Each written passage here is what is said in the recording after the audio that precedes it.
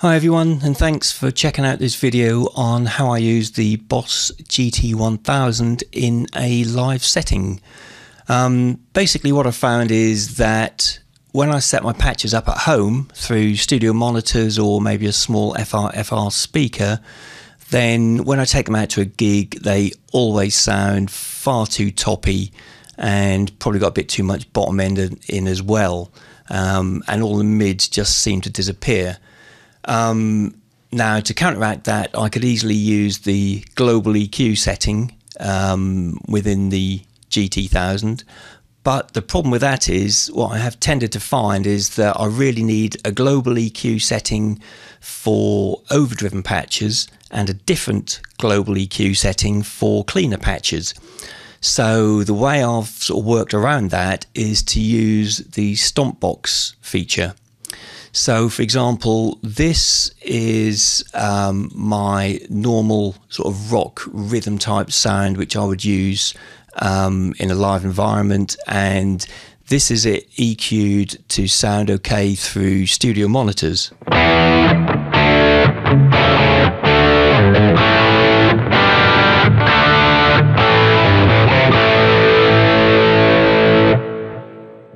Okay, so that sounds okay through studio monitors, but if I now take that out and put it through a decent sized PA at full-on gig volume, that sounds super toppy and all the mids seem to be lost.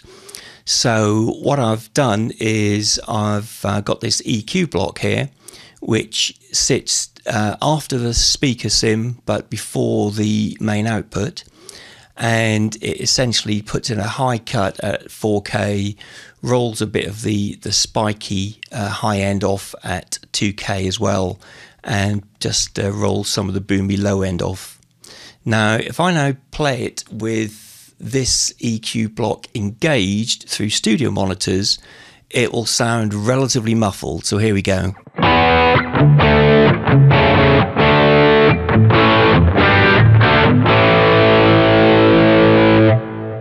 So as you can hear, that's much more muffled than it was previously when the EQ block was disengaged.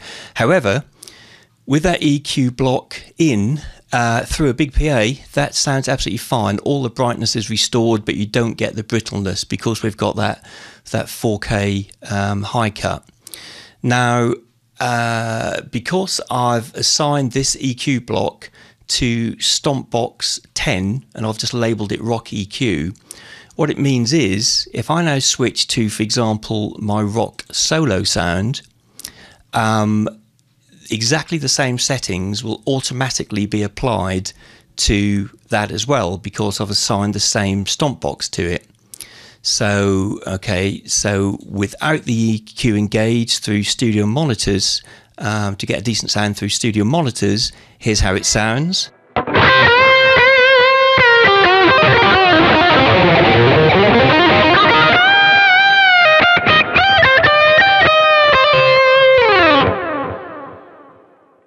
And if I now engage the EQ, again it'll sound quite muffly by comparison.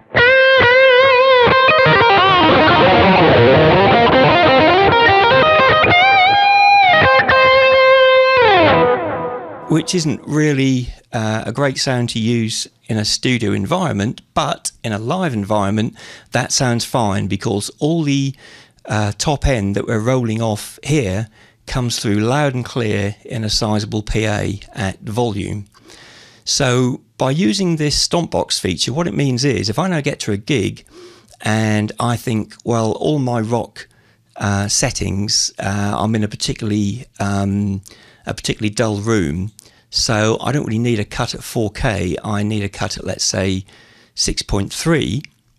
Because I've now made that change on the rock solo setting, if I now switch back to my rock rhythm patch, I won't have to make the same change again, because the whole point of using a Stompbox is that you make the change in one place and then it's applied to every other patch automatically which features that Stompbox. So I've now gone back to my rock rhythm patch, and sure enough the high cut has now automatically been changed from 4 to 6.3. So this is the Stompbox that I would use for all my rock-based sort of patches.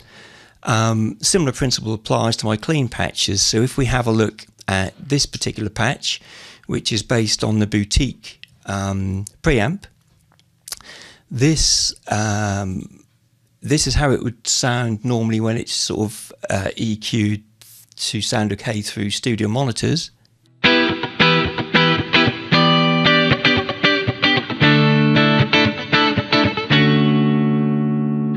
And if I now engage the EQ, again it will sound quite muffled by comparison.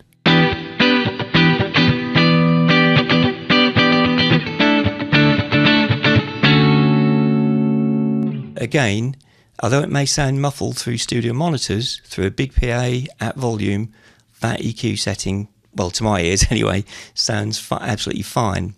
So similarly, any other patches that I have are basically clean in nature.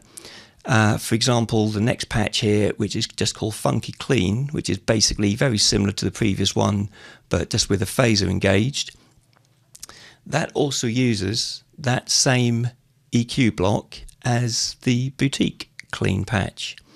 So, for example, if I were to now change the high cut, let's say to 8K on this Funky Clean patch, if I now switch back to Boutique Clean, you'll see that that high cut will automatically have changed from whatever it was, set at 5 I think it was, up to 8, because these Stompboxes are effectively a global feature. They will automatically change right across the board. So here's that Funky Clean setting with the EQ disengaged.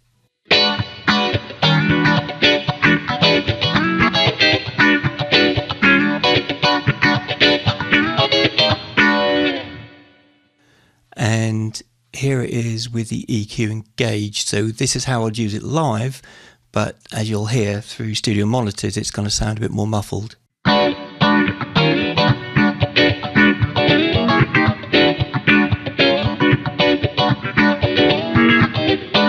So essentially what it now means is I've got two global EQs. I've got one global EQ, which I've called Boutique EQ, and that's my clean settings. And if we just look at the Stompbox list, I've got another EQ down here, which is my rock EQ setting. So when I get to a gig, I only have to, and I'm EQing my sounds to suit the room, I only really have to change two things. I have to change this Stompbox EQ and the rock one, and that's it. So any patches which are based on my clean Stompbox EQ or my rock Stompbox EQ will all automatically be changed. So rather than going through and having to change, 5, 10, 15, 20, however many patches you use, the chances are you'll only ever have to change 2, and then everything else automatically applies. I hope that all makes sense. My patches are available for free download by using the link in the comments section below. I hope you've found this a useful video, and thanks for watching. Cheers.